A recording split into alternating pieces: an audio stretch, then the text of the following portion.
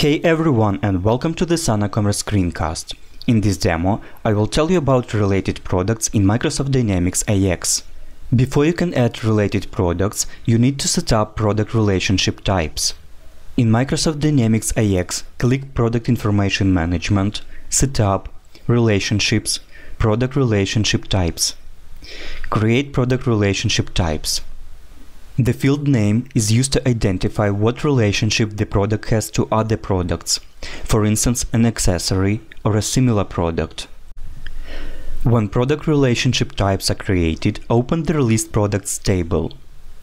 Select the product and click Related Products.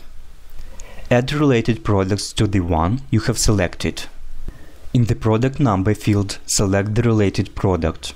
And in the relation type field, select the product relationship type, which identifies how products relate to each other.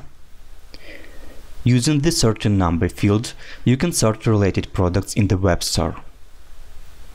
In the web store, related products are shown on the product details page, below the main product information. So as you can see, 4 related products are shown. If you want to add more related products, they can be grouped using the relation type. In this case, you will be able to switch between different groups of related products in the web store. The title of the related products group is automatically generated based on the relation type in AX, but it can be easily changed using the Insight editor. Well, that's it for this demo. Thank you for watching.